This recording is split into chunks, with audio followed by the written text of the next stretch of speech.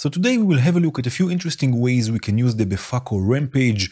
All of the ideas we will look at today will work also in hardware, and all of them and many more are also available in the document of patching ideas and techniques that I continue updating. There is now a whole new section about hardware modules that are available in VCV, starting with rampage. So if you are interested, links in the description. So we all know that rampage can generate envelopes, right? Functions, attack decay, also attack sustain decay if we want, and also looping envelopes that we can use as sorts of LFOs even. Right, but I want to show you a few more interesting things we can do with it, so let's have a look. The first technique I want to show you is how we can use rampage as a burst generator, basically generating a burst, a series of triggers we can then use for many things.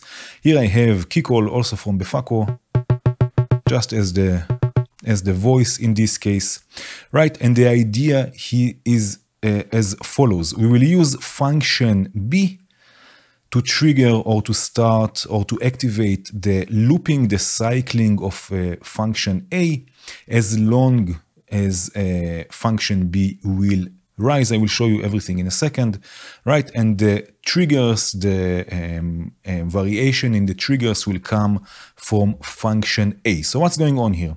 I have function B. I'm going to use the rising output here and show you this on the scope and show you also the envelope. So as long as envelope B or function B is rising, as long as it's in its so-called attack stage, it will output a gate from the rising output. Let me show you this. Maybe a bit quicker, a bit longer. Sorry, you can see it's rising. If I have rise and fall, you see as long as it's rising, as long as it's going up, right, there is a gate. The gate is the blue trace, right? So we are going to use this gate.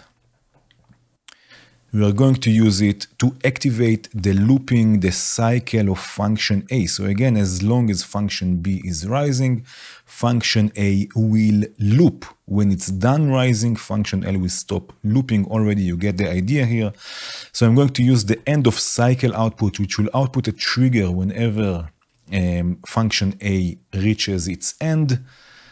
All right, I'm going to use this to trigger kick all, and now we have to trigger both envelopes at the same time, right? If you are doing this in hardware, you can use a stack cable or a mult or whatever. In VCV, it's not such a big problem. And in this case, I'm using the manual gate.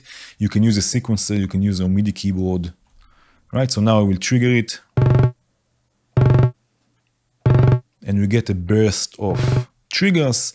Now the length of this burst will come from the rise, right? As long as the function is rising, there will be a burst. So a longer rise, a longer burst of triggers. And the intervals between the triggers will come from the function A, right?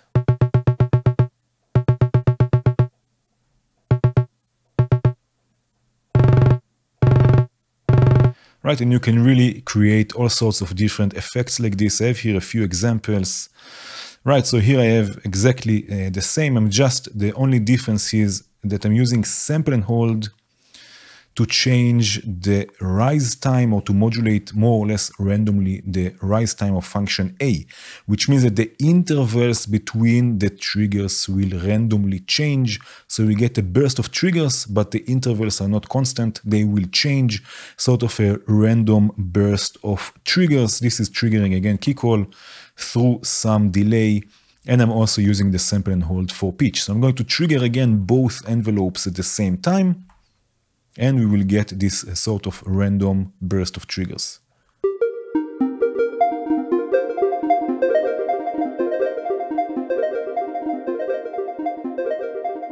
Right, again, function B will control how long the burst will be.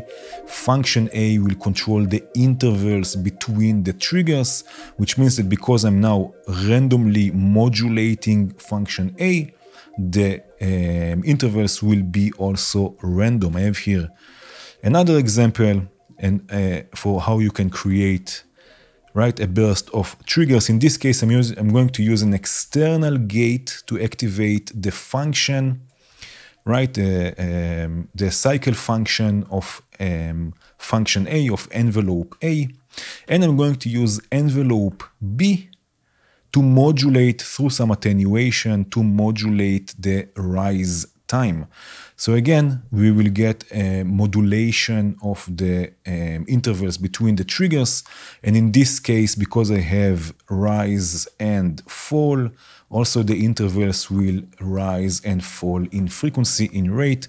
And this will happen as long as I hold this gate, because again, I'm using it to activate the cycle function.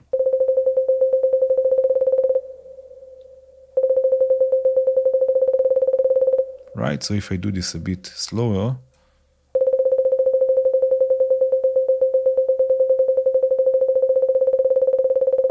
right, you get this variation.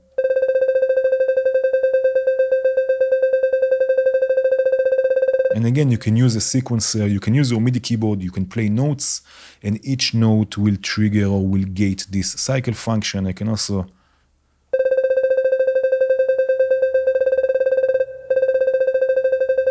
make something like this, or a sort of a bouncing ball effect.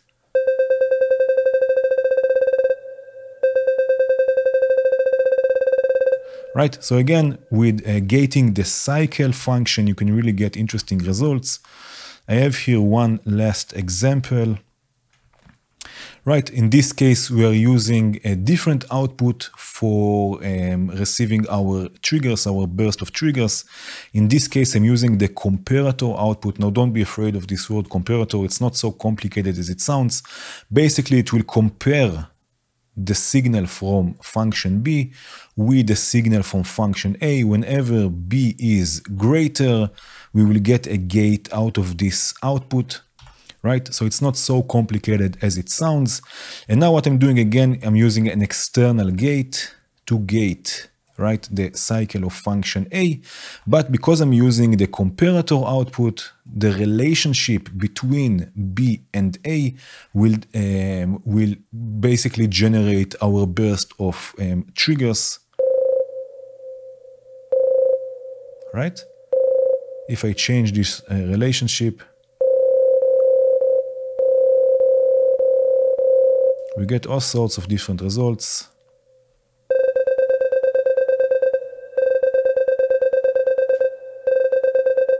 Again, depending on how you have them, how you have the envelope set.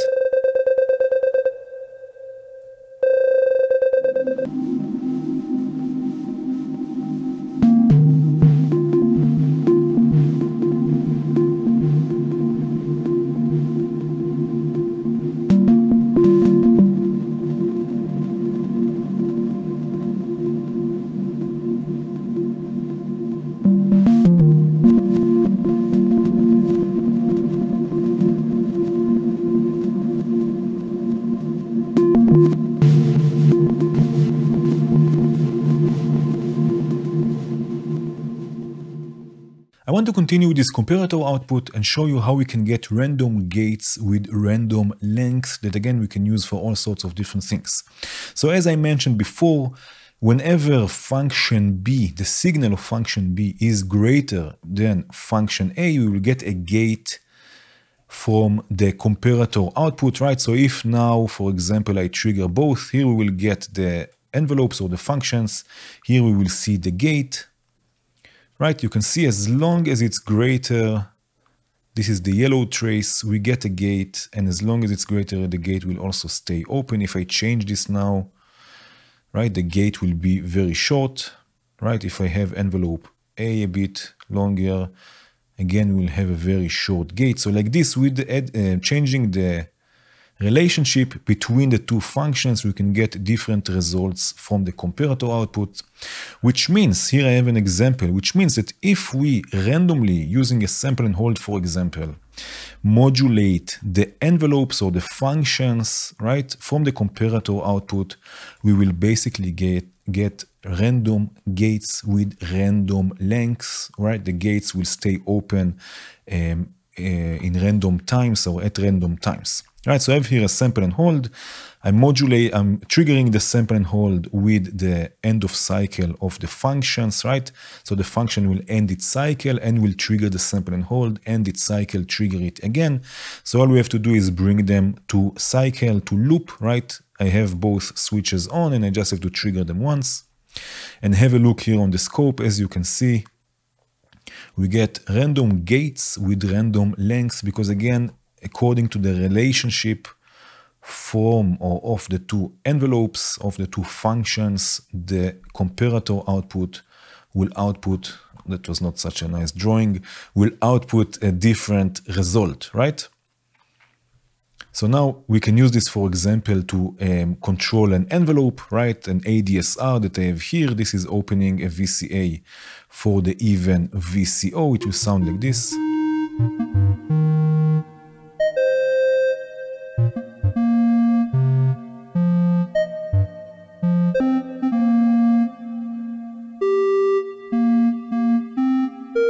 Right, so again, we get random gates. The gates will happen randomly according to the functions, and they will stay also open at random times.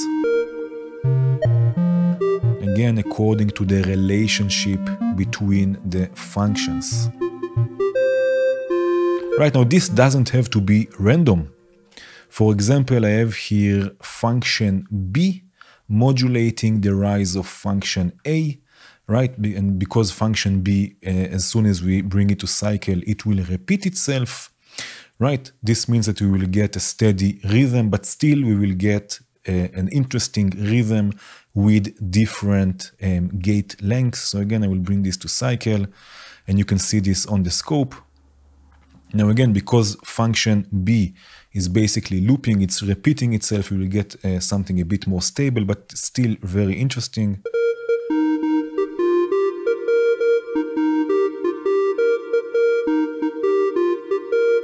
Right? And by changing envelope B, for example,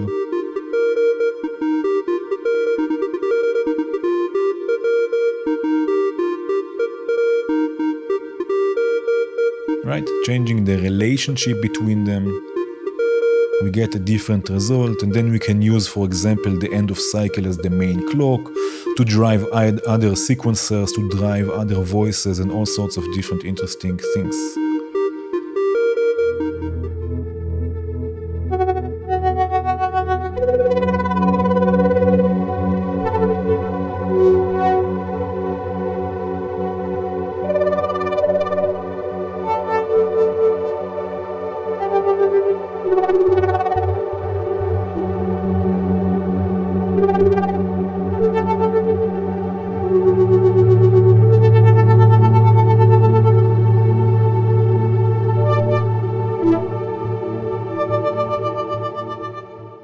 Another interesting thing we can do with Rampage is using it as a slope detector, basically detecting the movement of an incoming voltage.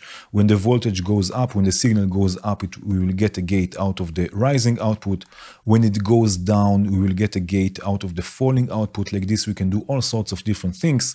Here I have just offset signal, as you can see on here on the left, right? I can move it and go up and down in voltage. If I use the rising output, let's say it will be a blue cable. With the rise and fall, I can change the response, right? So now I'm getting many gates. If I change the response a bit, you will see that when I go up, we basically get, right, a gate. Now there is no movement, we get no gate. If I use, for example, a yellow cable for the fall output, now I will move down with the offset and we will get a yellow gate here on the scope. Yellow, I move up.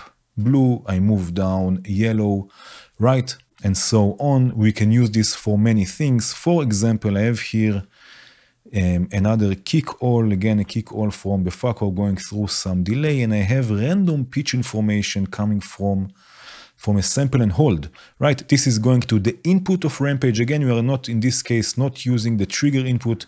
We are using the signal input for the slope detection. Right, and now again, when the signal goes up in voltage, we will get a gate out of the rising, so we can use this to trigger our voice.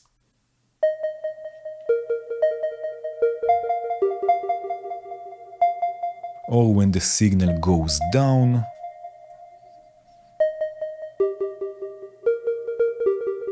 Another interesting thing you can try, and for this we need a logic module, I will show you this in a second, is again, I have here a random pitch coming from sample and hold, which means that sometimes the same note will be played twice or even 3 times in succession, right, one after the other. For example, if you don't want this to happen, if you want to have a trigger only when there is a change in note, you can use Rampage as a slope detector, basically combining the rising and falling output. When the voltage goes up, you will get a gate. When the voltage goes down, you will get a gate, but you will not get a gate or a trigger whenever it's static, whenever it plays the same note. So for this, I'm going to use logic. I have here a Boolean logic module from Bog Audio, right? And we can use either OR or XOR. Basically means that whenever one or the other is high, whenever the rising outputs a gate, or the falling outputs a gate, we will get a gate out of the OR output. So now we will get this voice playing only when there is a change in notes.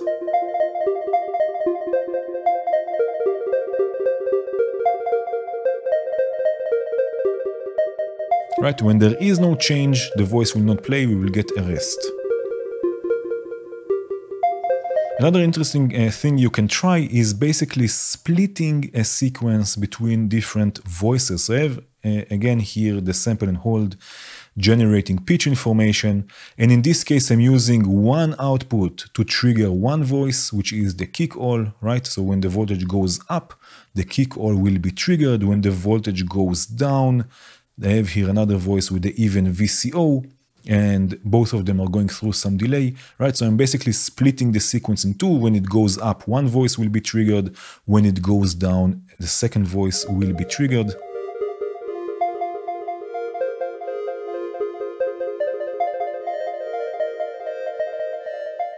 Another thing we can do is use Rampage as an envelope follower, basically following the amplitude envelope, the volume envelope of an incoming signal and outputting a modulation source that is respective to those levels. Right here I have some drums. You can see the actual signal, the actual audio here on the scope. Right now for this, again, we will use the signal input, not the trigger input, but the signal input. So I'm going to send those drums to the signal input. And now here in green, you will see the envelope, and we can change again the response with the rise and fall. So I want quick response. I want it to respond quickly when it's attacking, but when it's falling, when it's released, I want it to be a bit slower. And you can see how it's changing on the scope. And now basically we have a modulation source that will follow the amplitude. It will follow the volume of those drums. Of course, you can use any other signal you want. But here I have an example with exactly the same thing with the drums, right? So here I have the drums. Again, going through Rampage, through the input of Rampage. And this is modulating the amplitude of noise, basically with noise plethora, also from the FACO. Right, so the drums will control the amplitude of the noise through a VCA. So if I open it, right, if I mute the drums, it sounds a bit like the drums are playing the noise, right? And it's really nice like this to add another layer. So if I unmute them,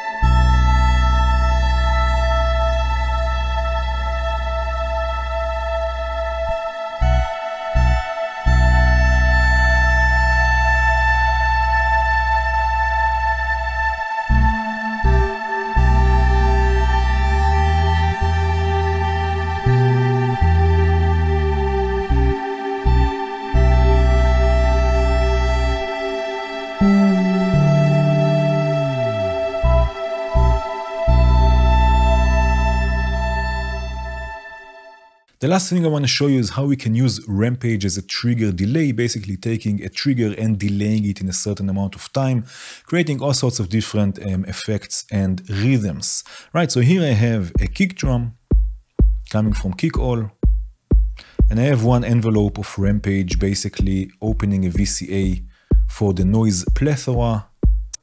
Right, so I can trigger it. Right, now I'm going to use exactly the same trigger that I use for the kick to trigger the first envelope, the first function, and I'm going to use the end of cycle of this function. Again, whenever it's ending, it will output a trigger that will trigger our envelope. Right, for now, of course, they are happening exactly at the same time. I want to delay this hi-hat, sort of noisy hi-hat, so I can create an offbeat with the kick, right? So all I have to do now is change, for example, the fall time, right? And now the envelope will be longer, which means that the end of cycle will happen also delayed.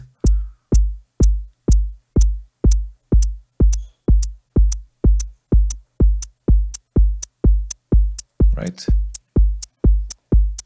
Again, I'm using the end of cycle, which means that only when this function ends its cycle, it will output a trigger. And since we have some amount or some time of release or fall, right, this trigger will be delayed. Another example I have here is how we can use this to create swing. Right, so again, I have here a kick drum, again, the same kick drum, but I'm using a multiplied clock to trigger both sides of rampage, output A and output B, or function A and function B. And again, I'm going to use Boolean logic to combine both end of cycle. Again, when one end of cycle is high or when the other is high, we will get basically a gate that will trigger, again, the hi-hat, in this case, through per call. Right, for now it's nothing interesting, but when I start delaying, when I start raising the fall, for example, of one of the envelopes, it will delay one of the triggers, and we get to a point where it sounds a bit like, or it's not sounds like, it is swing.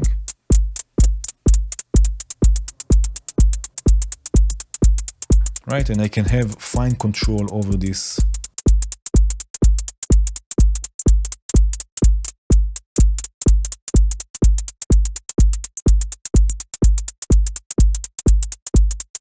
Right, so like this, we can also create a swing. And that was it, basically. I hope you enjoyed this video. Again, have a look in the description to the link to the document. It's available on my Patreon page with many, many ideas and patching techniques. Thank you for watching, and cheers.